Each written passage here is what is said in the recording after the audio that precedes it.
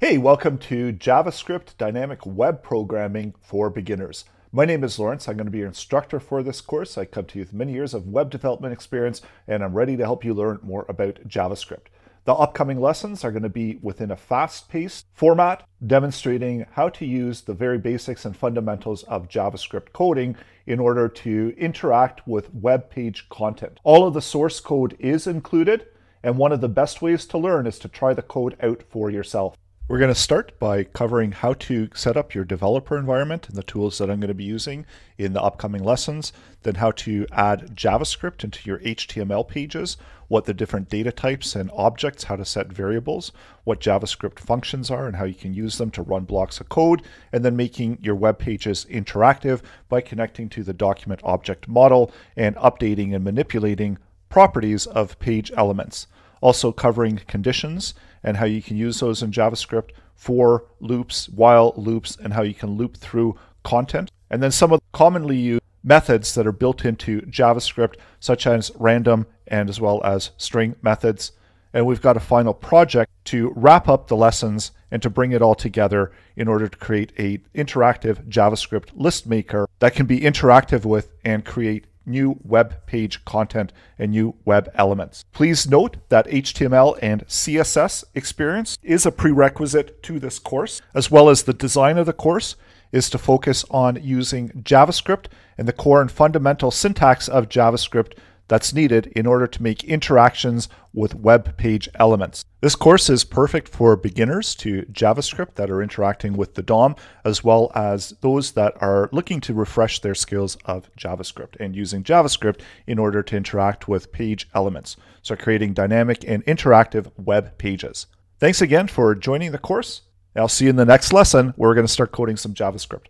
This lesson's going to be about setting up and getting ready to write some JavaScript code. So covering all of the essentials that you're going to need, including an editor and a browser, and how to access your developer tools within the browser, creating an HTML file, and then creating some simple JavaScript statements in order to output some content within the document page, as well as to add an alert pop-up window when your page loads. And this is all done with JavaScript, and we're covering this and start coding in this lesson. I've got my editor opened on the left-hand side. The editor is going to be the place where we're going to be writing our code, setting up an HTML file, and this HTML file can then be used to host the JavaScript code within it, and the HTML file is the one that we're going to run within the browser.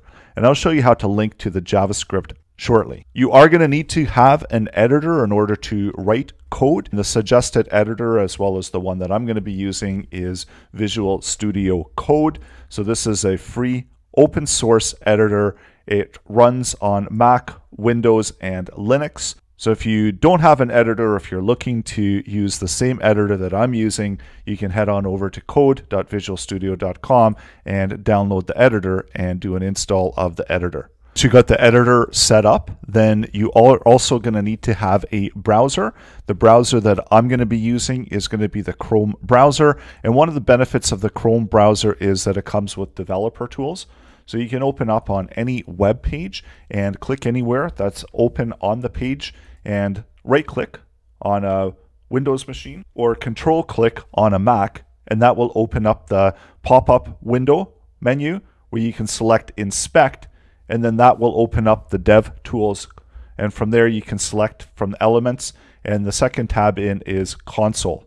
You can also customize how the developer tools are showing up. So going to the three dots, you have an option to set it to dock to the left, to dock to the right, which is the default, or you can dock it to the bottom. For most of the lessons of the upcoming lessons of this course, I am going to have it docked to the bottom.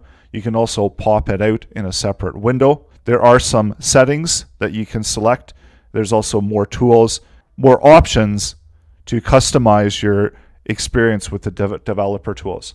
So I'm going to be just using the standard setup, a console, and this is where we can interact with the JavaScript code from our web pages. There's another way to open up the dev tools as well. So if you close it and you go in the top right hand side where you've got the three dots, and under the three dots you've got an option called more tools, and if you scroll down to the bottom of that menu it says developer tools, and that's going to open up the developer tools window. You can also use the shortcut in order to open up the developer tools. So that's going to all open up the same windows, and from here you can write some JavaScript code, do an inspection of your existing code, and communicate with the developer console messages coming from JavaScript. So once you have your editor installed, you can go ahead and open up a new file. And if you are using Visual Studio Code, you're going to get presented with a welcome screen.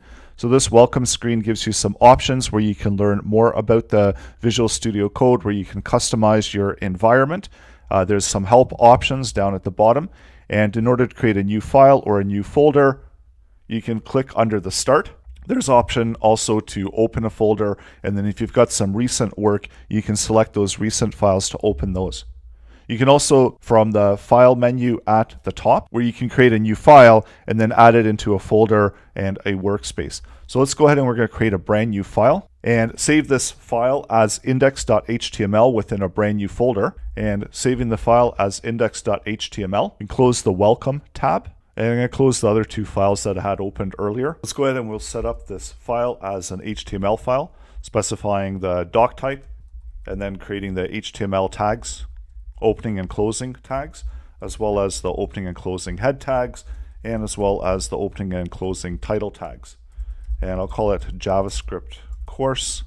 And then within the body of the tags, this is where we can add in a div, and we can make some interaction later on with JavaScript for this div. So I'm going to just give it a class of output, and this can just be a blank div on the page. So once you've completed that, you can save that, and now you've got an HTML file that you're ready to add some JavaScript code into. If you want to run it in the browser, one of the easiest ways with Visual Studio Code is to just drag it over to the browser, and this will open up the file locally, running it at the local address that you have on your computer. And you can also open it directly from that address by selecting the file and opening it within the browser. Now let's add in some JavaScript to this file. And there's several places that you can add JavaScript, where you can add in the script tags anywhere within the HTML code. So typically you will have the script tags in one specific spot, either at the top of the page within the head, or either just before you close the body, depending on what your JavaScript is doing. If you're interacting with the content of the web page, creating an interactive web page, then best is to place the JavaScript code at the bottom before you close off the body tags. So wherever you place the JavaScript code, this is where the code is going to get run. So if we do something like a document write, and I output a value of hello world using the document write, and refresh the page, this will add in that particular output wherever the JavaScript code is added to the page. Above the output, and within the output, let's just fill that in to say output, and now I refresh it, I'm going to have the first hello world above, and the second hello world is going to be below the output area. I'll make it a little bit bigger so it's easier to see. The script tags will allow us to run the JavaScript code within it. So the JavaScript code is the code that's actually contained within the script tags. And when we're writing JavaScript, we can either use the script tags and have the code directly within the same page as the HTML page, or we can link it out to a separate JS file. And there are some benefits to linking it out to a separate JS file, and one of them is that you can reuse the code across multiple pages, or even on the same page, that every time you call to that script, it's going to run the script within that place. So let's go ahead and we're going to add in the script file. So we're going to create a new file on the same directory as index.html, and we'll link out to that JavaScript code, and then we're going to render the JavaScript code the same way that we just did, but it's going to be sitting within a separate file. So we're going to separate out the HTML and the JavaScript. So create a new file, going to call it app1.js.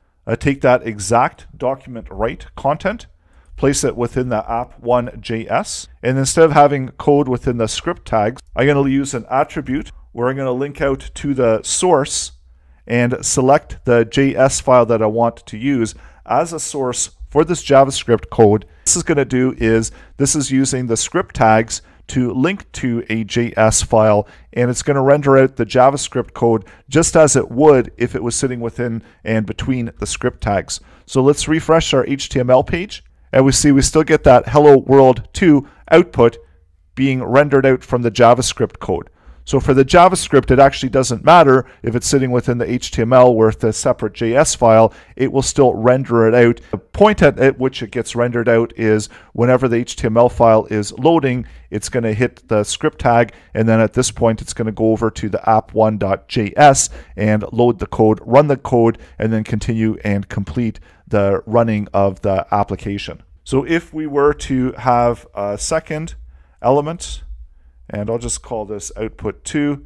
This can be output 1. We refresh the page, and within the app1.js, we're going to do what's known as an alert. So this is a little pop-up message that you will see whenever the page loads. So let's run the code again, and this is our pop-up message that says that the page says hello.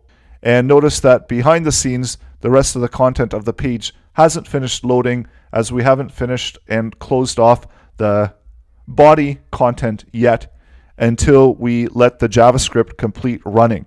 So what's happened is that the code has come in, it's read the HTML code, so it's added in the title there at the top, and it's outputting the content, but before it can finish outputting the content, it's rendered and connected to the JavaScript code, which is running this code here, where it's not going to complete running the code until we hit the OK on the alert.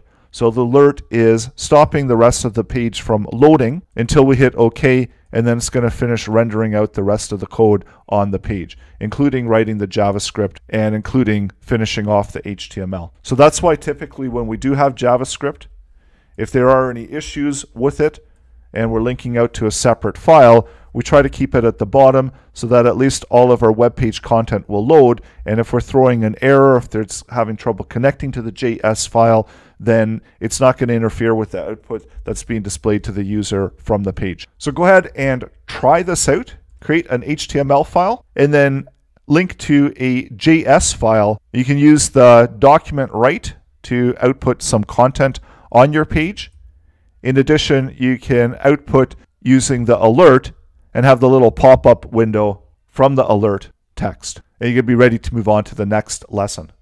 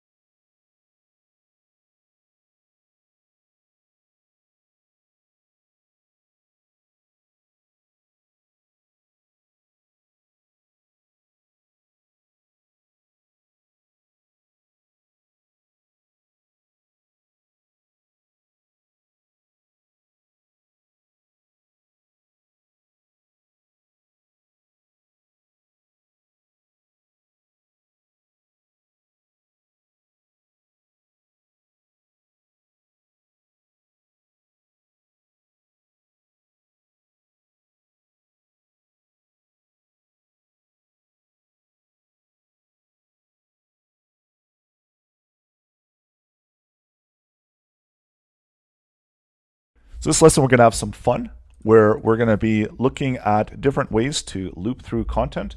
Loops allow us to run blocks of code a number of times by setting conditions and then incrementing the values until the condition is no longer true to stop the loop from running. I'm going to show you how you can take an array, output the values of an array, how you can take the object, output the values of the object into the console, and then also how you can select number of page elements using the query selector all, loop through each one of them, add an event listener to them that's going to track different clicks on each one of the element events.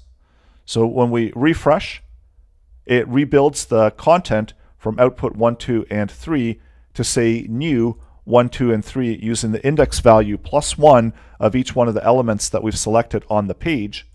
So if we were to add in another element with a class of output and add it into the page, we would get the incremental increase of those values.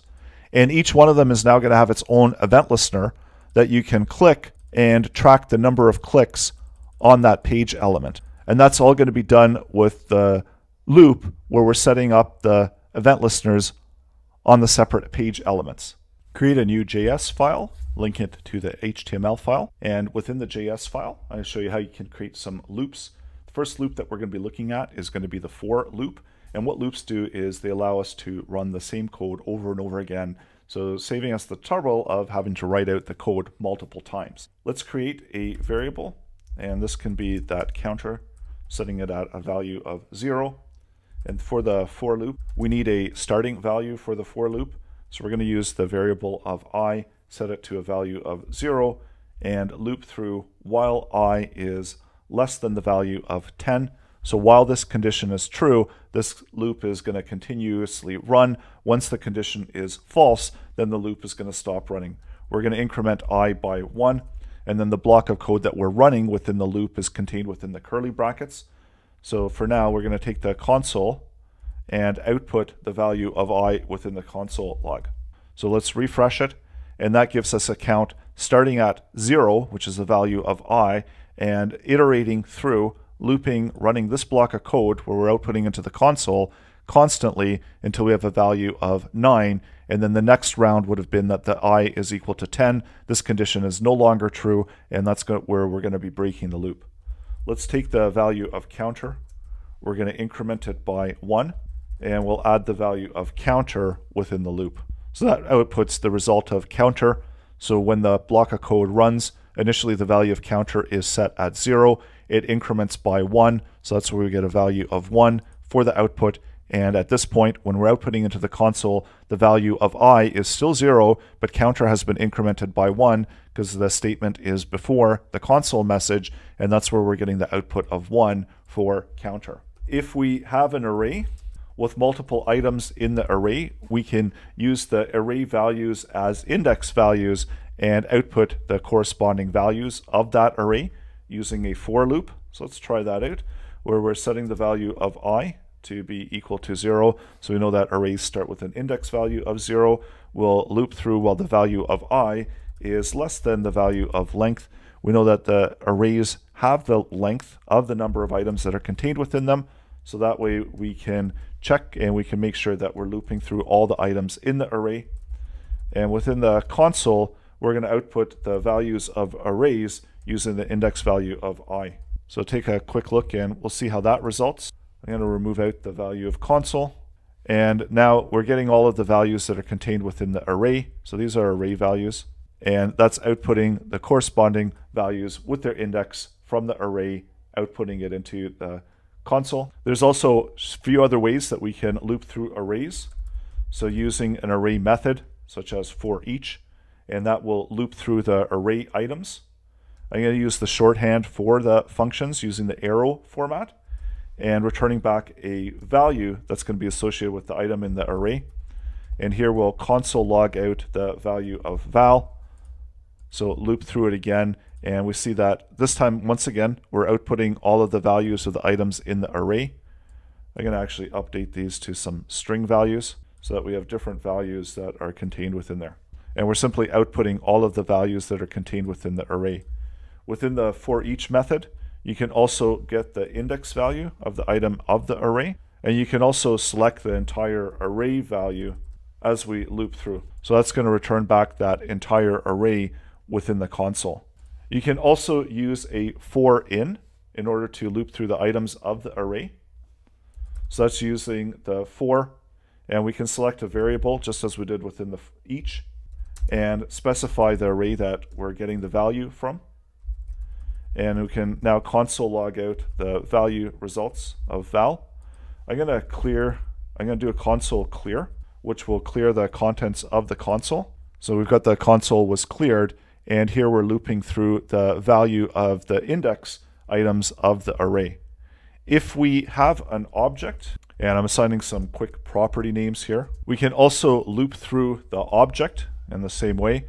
We're returning back a value of val, and this time let's loop through the object contents and refresh. So that's looping through the property names of the object that we have here. And just as we saw with the array, what it was doing is it's taking the index values of the array. So that's how we can assign and select the array contents. So just as we do with the property names, we can use a bracket notation and then use the index value that's being returned back in order to output the actual values that are contained within the array. And we can do the same thing for the object, because these are going to be the property names of the object. And as we're looping through, this time we can return back the values that are being associated with that object. We can also use a JavaScript for of loop. And this is a statement that allows us to loop through values of an iterable object, such as an array. So once again, we'll select the value, and this time the keyword is of instead of in, so that's the only difference. And then the object that we can iterate through, and that's going to be the array. And we'll console log out what we have for value and refresh. And now we're able to return back the values without having to reference the array, and using of instead of in is not going to, the in is going to be returning back the index values, whereas of is going to be returning back the actual values of the items in the array. There's also a while loop and a do while loop. So similar to the for loop, we need to set a parameter. So we can loop while the value of I is less than 10. And we need to set a default starting value of I. So let's set that to 0. So just as we did in the for loop, we're setting a value of I. We're creating a condition for the loop to continue through while it's true, and we need a way to increment the value of I within the loop. So do the I incrementing by 1, and then within the block of code, we're also going to output the value of I into the console. Once again, before we run this, I'll do a console clear to clear out the contents of the console. And just as we saw with the for loop, the while loop also lets us run through all of the content until that condition is no longer true, and that's when the loop is going to stop. You can also do a do while loop, and the difference between the do while loop and the while loop is that the do while loop will execute at least one time. So in this case, if the value of I is 100 and we loop through, we're not going to ever meet this condition as true, so while will never run because this condition is not true. Whereas if we do a do while loop, it will run it at least one time, and the while condition will iterate the loop while that condition is true. So let's refresh it, and we see that the do runs it at least one time while this condition is true. So those are a number of different ways that you can loop through items and content on your page. Let's set the value of I to 1, and then we'll update the value of I to be 100, and we'll see what the result is in the console. So first time we're coming in, the value of I is 1, so we log out the value of I. We increment the value of I till we reach 10, and at the point when it's 10, this loop is no longer going to run. We set the value of I to be 100. Within the do, we output it one time, we increment it by 1, and if we were to check the value of I, the current value of I is 101, so this condition is no longer true. That means that the do is not going to run again because that condition is not true, and the value of I is 101. Let's do a clear of the console, and we'll select some page elements, and then we're going to update the content of those page elements dynamically using the loop. So we saw from before, where we can select them using a node list. So using the query selector all, we're going to select all the elements with the class of output. And for now, we'll log output into the console, and then we'll loop through the result. So we get a node list. It has a length of 3, and we want to loop through each one of these and update the text content of those values. So let's select outputs, and we can use any number of the different loops. I usually prefer to use for each, and this selects out the element in the loop. Console log out the elements separately within the block of code of the loop. So that selects out each individual element with a class of output. So now let's select the text content from each one of those, and that will output all of the text content from all of the elements with a class of output. And just as we saw from before, where we can select the property, we can also reassign a new value to that property. And I'm just going to use the index value from the loop and assign a new value to that property. So this will just say new, and then we'll use whatever the value of index is, and we're going to add 1 to that value. So let's see what happens now. We refresh it, and now we get new 1, 2, and 3. We can also take those and add event listeners. So add an on click, and every time it gets clicked, we can run this function, and this function will select that element, update the text content of that element as it gets clicked. I'm going to set a separate value within the element because it is an object, and I'll set the counter of this to be 0.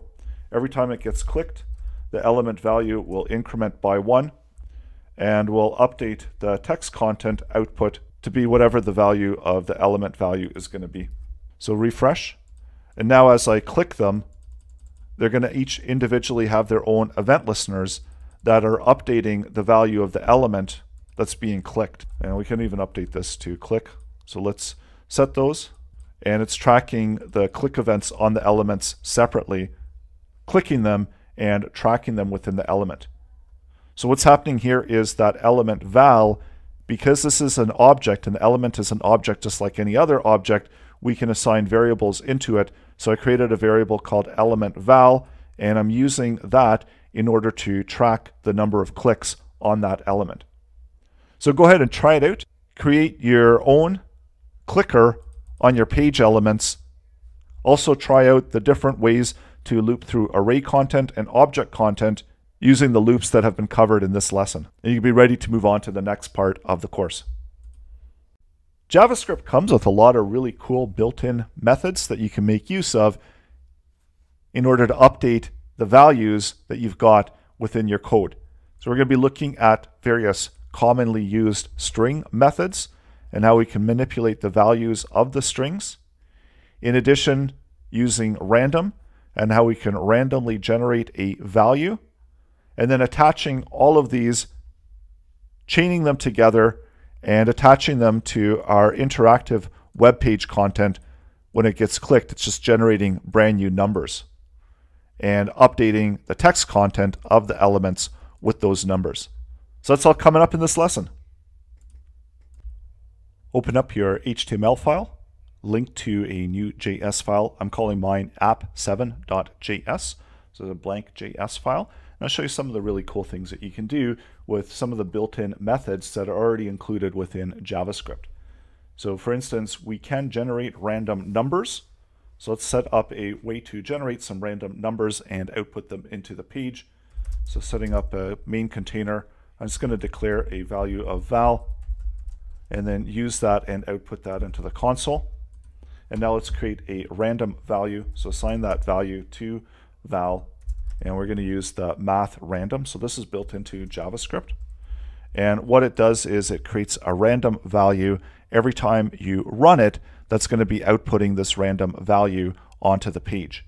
So we're going to create a function that's going to generate a random number from 1 to whatever our total value is. So let's do this. And as a total, let's start with 100. So we want to generate a random number from 1 to 100 and return that back in val. We're going to create a function, and this will have the minimum and the maximum number that we want to generate. And within here, we're going to generate a value of val using math random. And what we want to do is we want to multiply the math random by a certain number. So if we want to multiply it by a value of whatever the max is, that's going to return back this random number multiplied by the max. So if our max is 100, it will automatically multiply this by 100. In order to get the proper number between the minimum and the maximum, we need to subtract the minimum off of the max and add the minimum back into that calculation. In order to get rid of the decimal places, we can use another math function, which is math floor. And what math floor does is it brings the value down to the lowest whole number. So in this case, if we are having a random value using math random, and we're going to multiply this value by 100, we're going to end up with this type of result. So we try that again, and we get these random numbers, but we've got the decimal places. So if we wrap that within the math floor and have the math random number still multiplying by 100, that's going to return back a whole number for us. And that's why we're using math floor, to get rid of the decimal places. So within this function, we want to return back the result of val. And in order to shorten this, we don't need to assign a variable to it, where we can just return back whatever the value here is that's been calculated. So for the result of val, we're going to pass in whatever the minimum number is. So let's do 1. And the maximum value is going to be coming from the variable total. And we'll return that back into the console. So every time we refresh, we get a new number. Let's add some event listeners to the elements. So I'm going to select all of the output elements. And using the query selector all, select all the elements with a class of output. And then we'll loop through those using for each and select each one of the elements that we can then add an event listener to that element. And I'm going to use the onClick event. And whenever it gets clicked, it's going to run this anonymous function that's going to take the element and update the text content of the element with this random value. So refresh. So now every time I click it, it's updating with these random values that are coming back from ran. So I also want to look at some string methods. And what string methods do is they allow us a way to work with string content. So let's set up a string value for A. And this will say hello world. And for the string, we do have a length value, which tells us how many characters are within the string. We can manipulate the string with JavaScript code. And I'm going to comment out the value of val using the string value. And if we want to take out a part of the string, we can use slice. So we have to specify the string that we want to slice. And in this case, it's contained within A.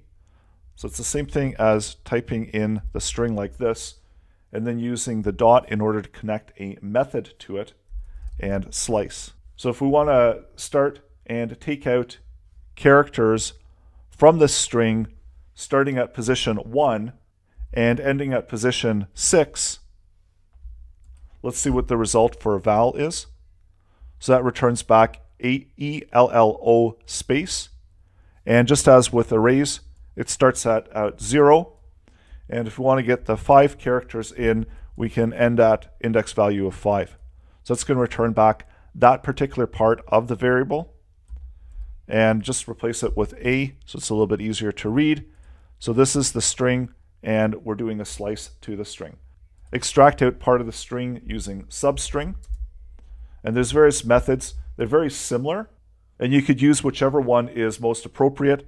So we'll take the value of A, which actually hasn't changed because we're just assigning that returned value to val. So it's not actually manipulating the string, the original string.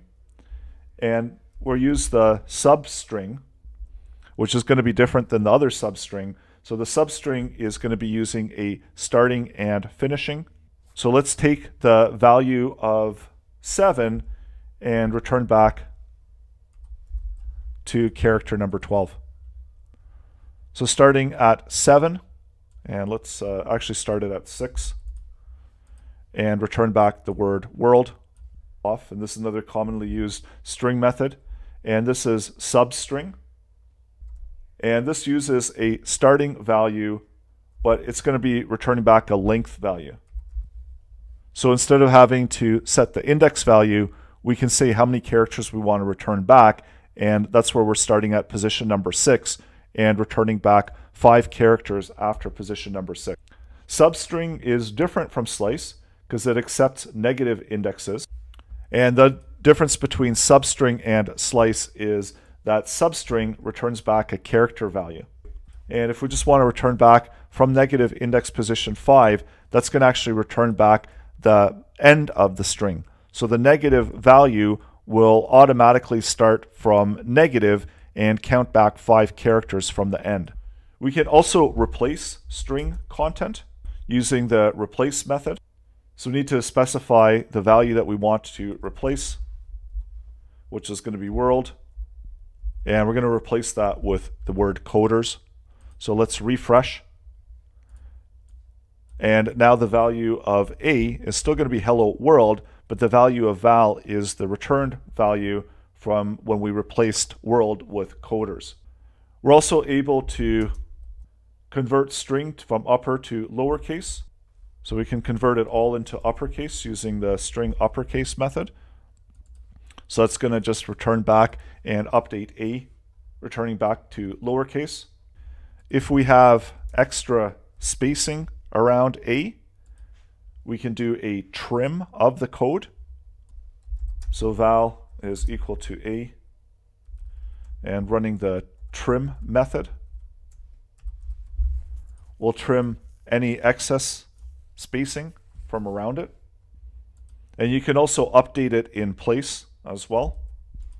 So adding in the trim, we can assign the value of A to A trimmed, and that will trim out the excess spacing that was around the string value. We can also select from the string using a search, which will return back the index value of the matching result. So that's at hello. If we're looking at LLO, the index value is 2. We can also return back using index of, and then whatever we're searching for. So if we're searching for the 2 L's, that will return back the index of the 2 L's. If we're looking for a value that doesn't exist, so if we're looking for XL, it's going to return back a value of -1 if it's not found within the search of the index. So these are some of the useful methods that you can use. And as we loop through the element and text content, let's update the text content to be whatever the element text content is, and we're going to transform it to uppercase.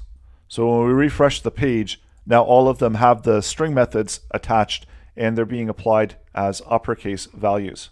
If we want to remove out the word output, where we're going to set it up as the string of the text content, and then we'll set the myString to equal whatever the myString value is, doing a replace of the word output.